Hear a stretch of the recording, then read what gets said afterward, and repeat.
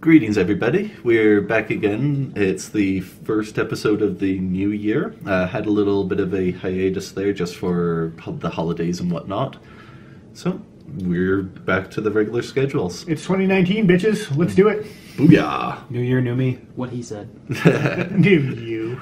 You haven't changed. No, not really. What No. you said, not what he said. No, he hasn't changed. That's what You I'm haven't changed a bit.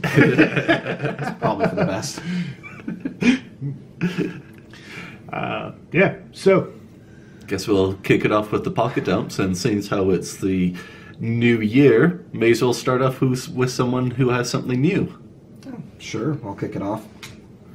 New to me, an old Spyderco military with Digicam handle and S30V blade blacked out. Silver hardware, only adjustable on one side. It's totally weirding me out because all the new ones are adjustable from both. The lanyard holds small. it's totally not flared. That's Yeah. weird. That's an old No, lanyard. it's not flared. It's thicker on the inside than so. Because the I think new it ones seats. have that, like, Yeah. hourglassy shape to them, right? The old ones actually, like the ones nowadays in the Pair 2, Yeah, have that space in the middle, but they're also flared. Yeah. fair enough. They have both. Weird. Yep. I've wanted to own one for a long time. Got a good price on it. Couldn't pass it up. I mean, it's S30. It's reliable. I like it. Follow that same progression, and new to me, the Benchmade Fact. It's all kinds of pokey. That it is. It is. A little modified. It's like a tie light that I'll actually carry. You get to practice your Canadian fighting grid now. I'm sorry, and I'm sorry, and I'm sorry. Yep. Those handles. That's not how they came. No, actually, I don't know if you can actually see that there or not. No, sir. No, sir. There we go. Yeah, there you go. Okay. You can see they're weathered. Yeah, they've been distressed, I would say. I like it. I like the contrast. Me too. Intentionally. Yes. Yeah. So. And I've got my Benchmade Cricket River with the Banksia pod scales on it. Yay! Modifications for the Yeah, win. Indeed, indeed. It's a good classic. I likes it. I like seeing that knife in your pocket. Mm-hmm. You make stuff. You should carry it. This Yep. turned out really nice. Yeah, I Yeah. am pleased. That's a good show side. Mhm. That's why I flipped it. Yep. You know. I don't think I've ever seen these knives side by side. Wow. Okay. Yeah. Those are two big beefy knives. That they are. Big and beefy. And then last up, We're going to end on Big and Beefy, too. And I'm Okay, actually man. carrying it because all weekend, ooh, it's schmutzy. Whereas schmutz. there was a schmutz cloth. I don't know. What the hell? Gone with the wind. I even prepared one and everything. One of the cats must have. Anyway, Cold Steel released a whole bunch of their new 2019 products, so I have kind of got excited about some of them. So I've been Yeah. actually rocking the Cold Steel knife here. So I think we've all been getting kind of excited over some of them. yeah, Yeah, Yes. definitely. Yep. And I love the Ultimate Hunter with the new contoured handle and the XHP. The changes compared to the old school one. I'm a big fan of this knife. So. Yep, that's a good one. And Big and Beefy. On that note, Yeah. Yes. So yeah, we are Callback. gathered around today to take a look at a couple knives from the Boker Plus lineup of things. They are some of the classic in this sort of series. They are a couple designs done by Voxnaes. Jesper. Jesper. The F3 and the F3-2. The 2 is with Roman numerals, for those of you out there wondering. The F3II, which just sounds weird. Aye. Yeah. That's little guy. And the variants that we have in for the showing today is the little one is dual-sided with the titanium, and then this guy is a titanium carbon fiber, but you can find a bunch of variants between both sizes. And they also make a G10 version Okay. as well. Very That's cool. available instead of the carbon fiber, which is also the most cost-effective one as Yeah. well. Would make sense. Is it a textured G10 or is it smooth? I don't know, sir. I don't have it sitting in front of me right now. I have a wild carbon curiosity. fiber one and a titanium one to play with tonight. Well, big snobs that we are, I'm sure we would go for these handle materials over the G10 anyway, given the Oh, choice. undoubtedly. Given the choice, For yeah. sure I would. Indeed. So, it's a bit of a tank of a knife. Yeah. Most noticeable thing about these knives when we first played with them, at least for me, was the blade thickness. The small one has a blade thickness of 4 millimeters. The large one has a blade thickness of 5. Yeah, they are. You didn't bring your calipers, but I'm rocking a cold steel blade. You're rocking a Spyderco. Like, there's some thick knives out. Paul did bring. Oh, look at that! Yeah. Look at that! And I think they're thicker open the than a box. cold steel holder makes me laugh. Yeah, it's a little bit ridiculous, isn't it? Mm-hmm. So they're the first Boker Plus knife to be using S35 VN. And when they were released, So the little guy is 4.12 mil, and on perspective, big guy is 5 mil. Yeah, 5.0. Yeah. and yeah, like I was saying, perspective on the cold steel outdoorsman Oh, yeah. or ultimate hunter. I Sorry. want to lift it up. Yeah. It makes more sense. Like, just under 3.5. Yeah, 3.4. That's ridiculous. Yeah. That's kind of I goofy. It's a think little these are silly. thicker than my lion steel. So for the larger guy, it's got a overall length of 8 inches, which is about as long as 15 aspirin. That's too many aspirin for one take. Yeah, it would be a lot of aspirin in one go. You'd bleed. So if I pounded up that aspirin and made a line, How long would that be? Longer About than 8 8 inches, probably. Yeah, How wide's this line? Yeah, exactly. Yeah. as wide as the blade. There you go. Okay. Yep.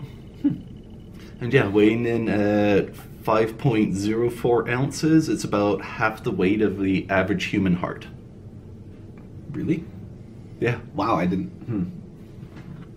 Well, I guess so. I mean, I don't know. I never really thought about the weight of a human heart before. I'd be concerned Okay. if you had. Hmm. I am concerned now. As you should be. Yeah. And then with the little guy there, the overall length is 7.125 inches long, and it would take about 2,000 sheets of paper to, like, stacked up to be the same length. Fair enough. That's a lot of so shit. now we need to figure out which phone book is 2,000 pages, and then it would be the equivalent of. I'll give you 2 populations you can pick real quick. New York or LA? Yeah, that would be. I'm going North I- America, but I was going to go like India or Hong Oh, Kong. well. Hong Kong, China. Yeah. Yeah, like Yeah, as soon as I said that, I went like, or international. Yeah. Yeah, I would go Hong Kong. Now we need to figure out which phone directory has 2,000 pages. Yes. It seems like a task. We'll for get Google. back to you on that. Yeah, I'll tell you tomorrow. No, we won't. Don't wait up on that. And then weighing in at 4.37 ounces, it is about 2 million times heavier than a grain of salt. Take that with a grain of salt. Indeed.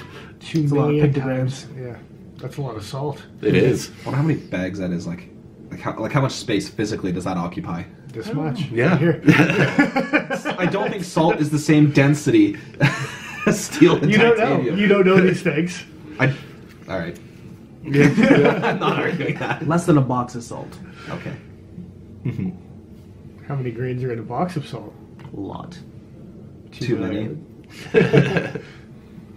50. I'll Google it later. You can't prove me wrong. Yeah, I mean, I can make these grains as big as I want. It's 1 grain. Yeah, I guess you could get one piece of salt that's this big. Yeah. Check out like rock salt. Guess who had the cloth? Yeah. Cat stole it. Mia kidnapped the I knew cloth. Mid-recorded, like we were wanting.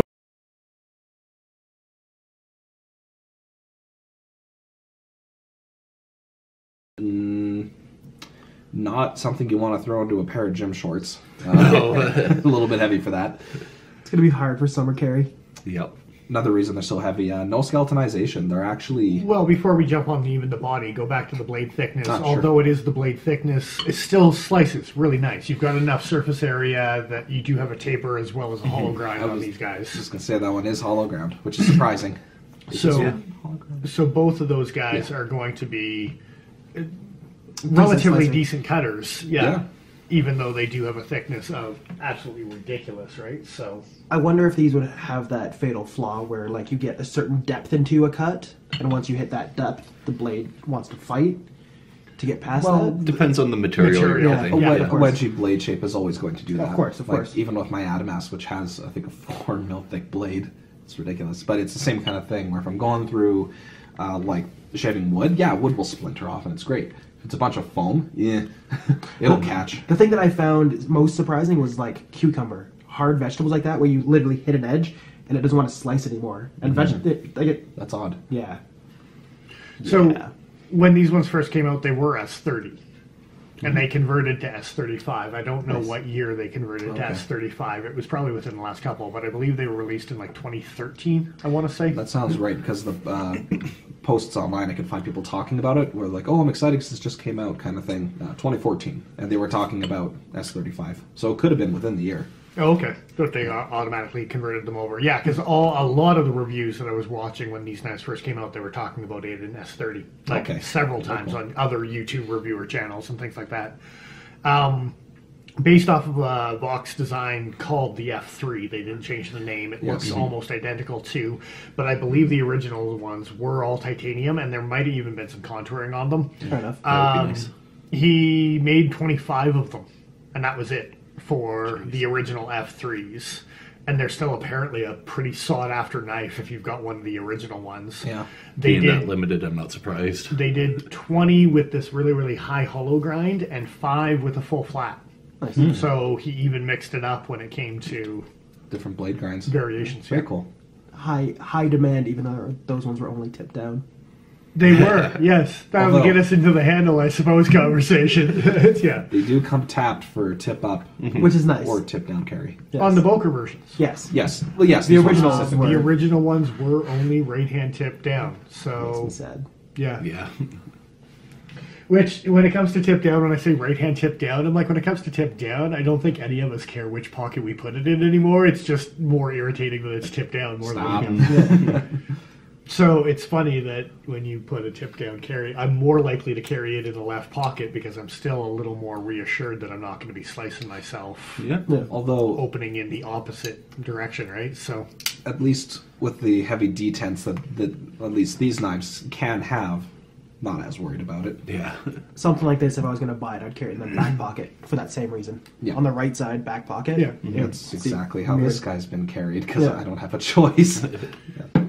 also really nice anodizing on Yes. Blue's really pretty, both yeah. the back spacers, and these things are so thick you can just stand like there's no balancing act. There's no just like look, it's here. But really nice blue on the back spacers. It doesn't look cheesy or anything. It doesn't look overdone. No, it's a nice. As well as on the clips. Nice satin blue. Yeah, for sure. Now, I'm curious about the longevity of the anodizing.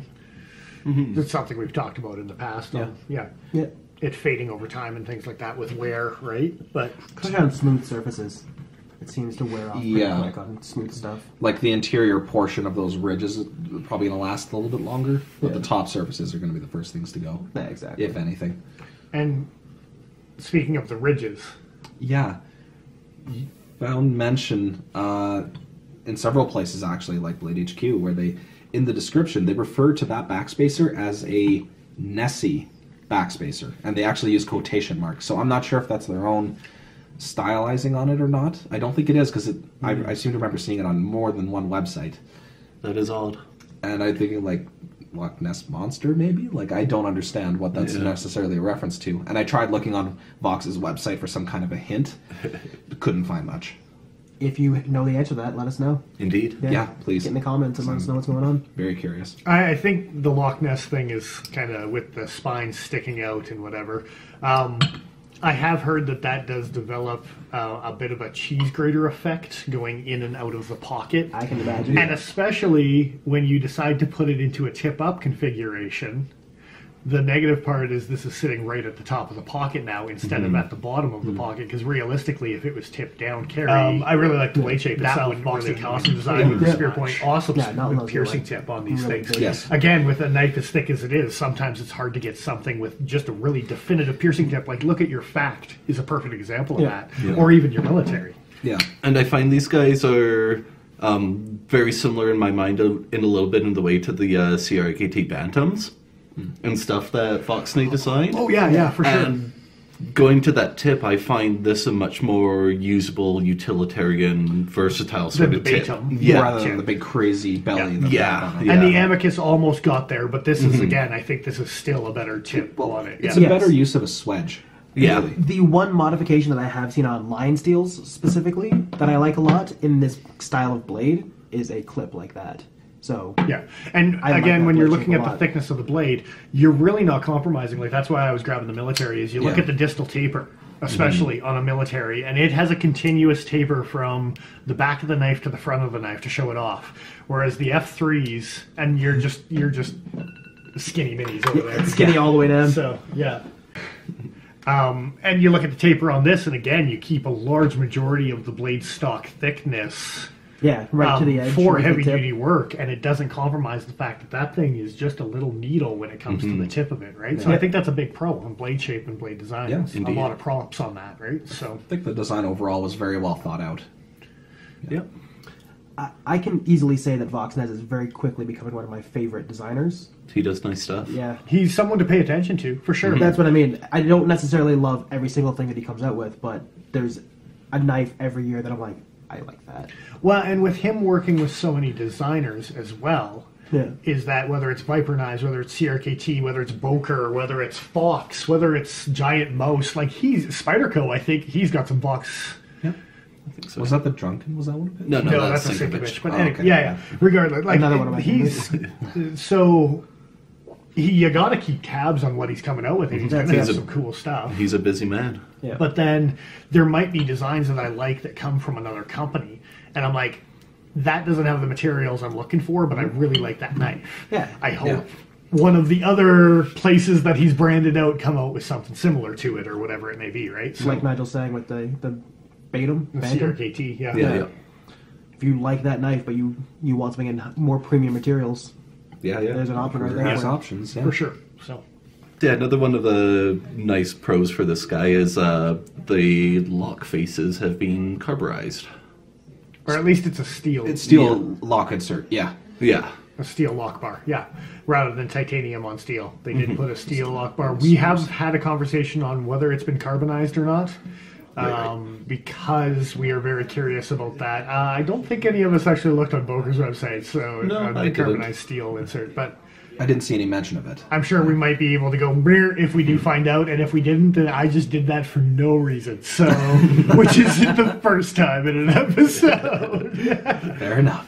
I think the ratio is probably like 10 to 1. That's all right. It's all right. So yeah, definitely in the pro category for sure. I like the opening hole.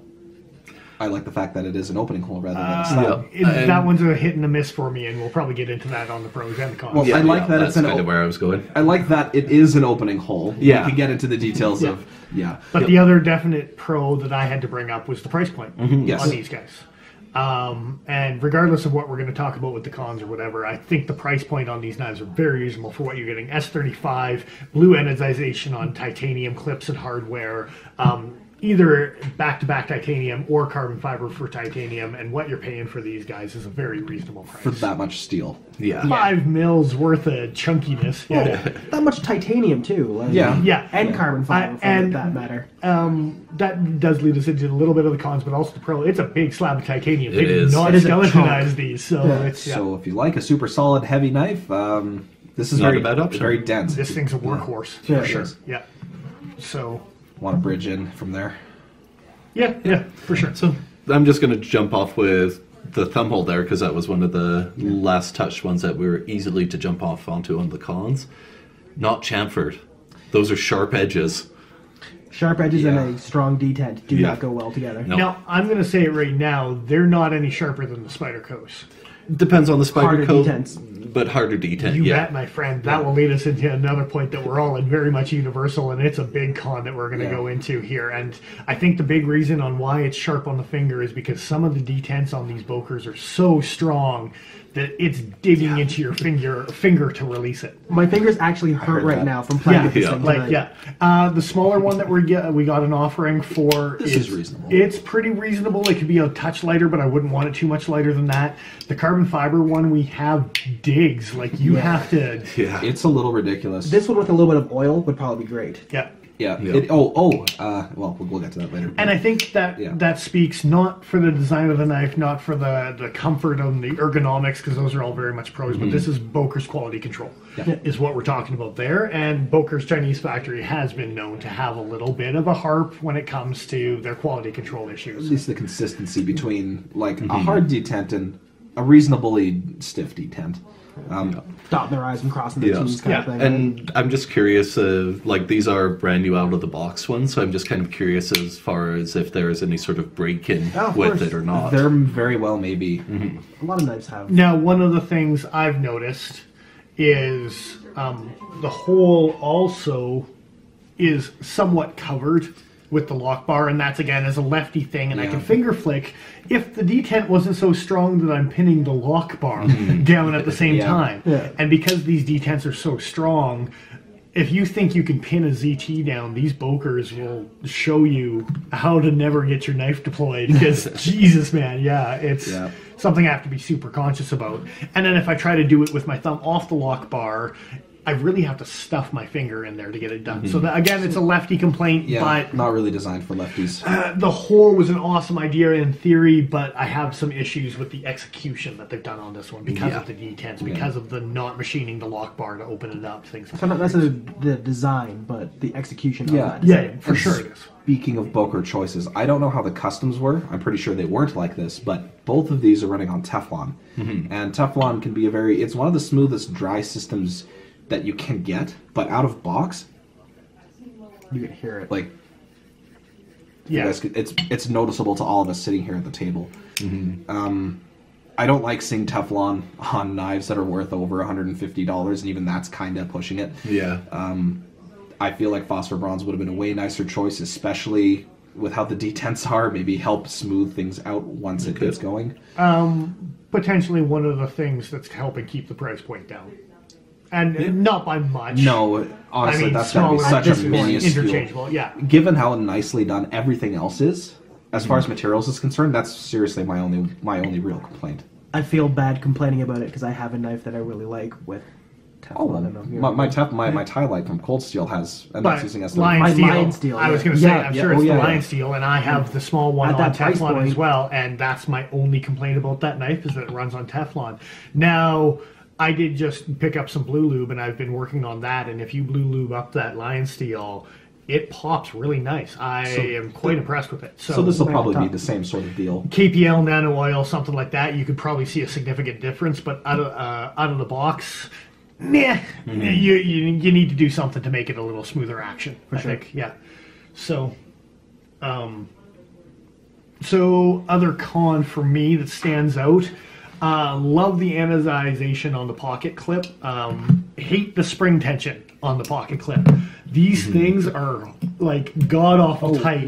Like if you want to rip the crap out of your pocket like it's a Cold Steel AK-47, this is another good offering that'll do it. Like Jesus. And the lip doesn't come up very much there, so it's going to be hard access to get it over any sort of seam at all. Not impressed. Not impressed. You're with gonna the pull a spring- fingernail off. Oh Yeah. yeah, you're gonna hurt yourself. Okay, my shirt pocket, which is extremely thin. I'm just wearing a collared shirt today. It's difficult to get this knife in and out, and that's two very smooth materials. Now, again, if you want to have something rock solid never coming off your pocket, you can get shaken upside down by the ankles, and this thing's not going to come out.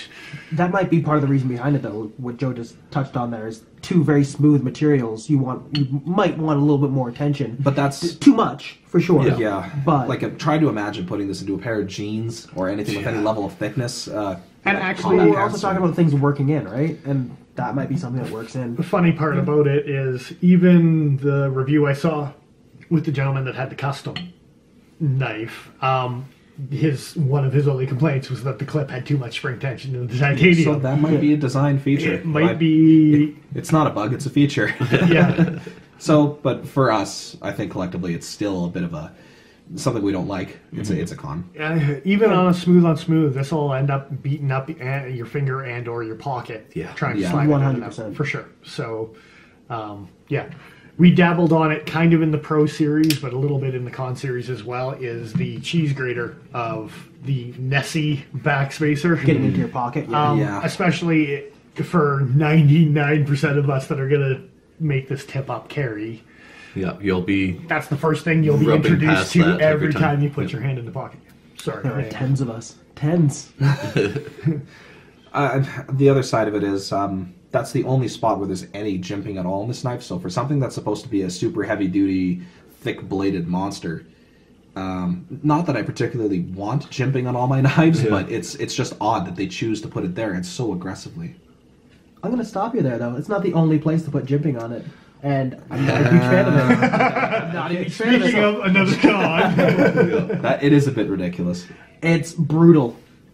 Brutal to unlock. Just aggressive, I think, is more than anything else.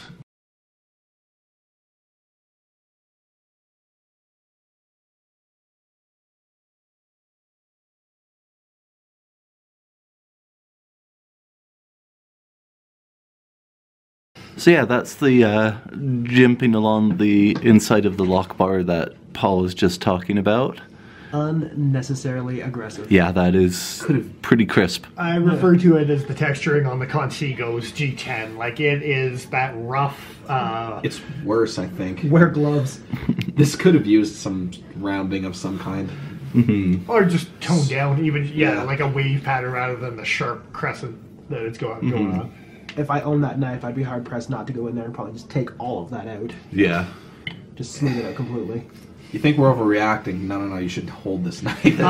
My thumb's the proof. All of our thumbs are, like, this evening when we were playing with it, a little chewed up. Truth be told, we did have calluses before this started, but they weren't this torn up. I mean, there's joking around about Sabenza thumb, like my Gale Bradley. I'm sure you've noticed that you really, if you decide to carry some of those knives, that they just dig in a little bit more. And this is, again, one of those, like, it just digs in a little bit more than the average knife. My PPT hole. Whoa! Yeah, you heard me. Whoa! My PPT's thumb hole. I'm pretty sure we need to censor that. It's black bar. Oh wow, that was great. Thank you for that. Just have an image of Paul looking backwards over his shoulder. PPT hole. So, anyways, the PPT thumb hole on it is very sharp like this, and it will tear you up too. And I love that knife. So. But its D10, it's not nearly as strong as this. No. Actually, that was something I was playing with earlier, was just like this. Well, not often onto the D10 ball, but seeing how that actually felt once you get it past the D10. It's not terrible. It's just, coupled with that super harsh D10, that slight, like, almost 90-degree curve is ridiculous. Yeah. But that's even worse. It's so loud. It's such a loud knife. Oh, yeah, just for all you out there. It's not quiet, that's for sure. It echoes, That's for sure. Sharp. Yeah. It is going to announce itself every time you pick it out of your pocket. Were there any other cons anyone wanted to touch on? I think, skeletonizing, we kind of dabbled on that. That was another thing that I wish they had done on some of the titanium, whether it's with the carbon fiber scale, whether it's the pure, like, just, thinned out the weight a little bit, because they are a little bit of a brick in your pocket. Even if they needed an extra $10-15, I think it'd be worth it for the extra milling. I think that's about it for me. Yeah. So I would guess we should take the time now to thank the Cutting Edge, once again supplying these knives for us tonight for the review, for us to check over and whatnot. Yeah, they appreciated. Just recently got some Boker offerings in, and these were a couple of them, and so we took advantage of being able to play with some of the new Boker stuff that was sitting on the shelf. So, and I guess, last but not least, I guess we got to rate these bad boys. I have been doing a rating system, and I don't know. I don't know how to rate these knives. What kind of range are you hovering within?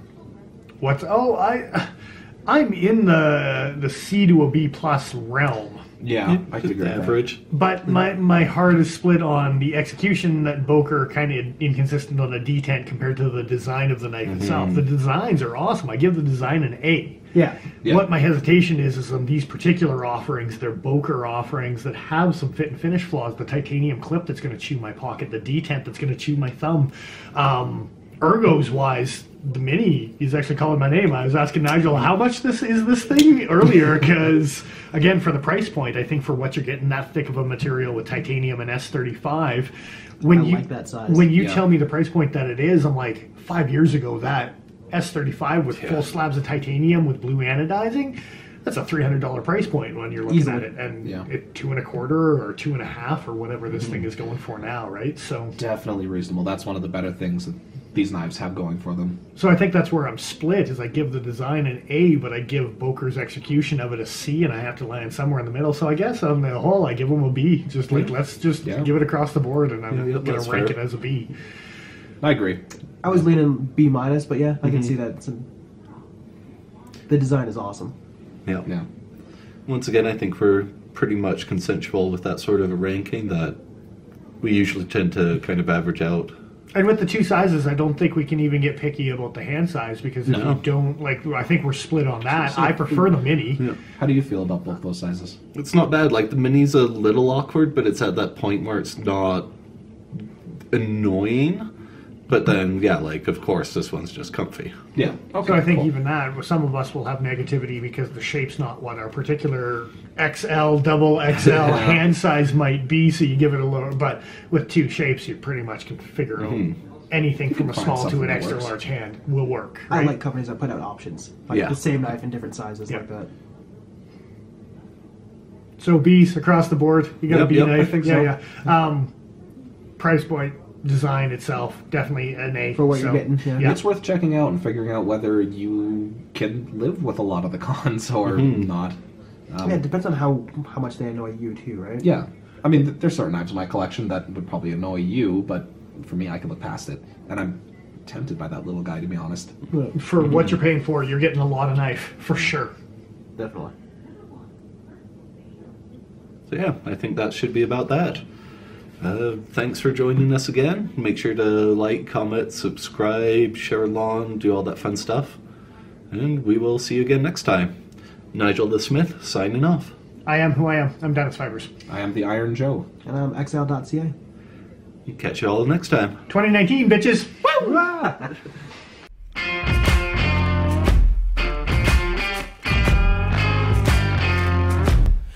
We don't need bigger knife. Yeah.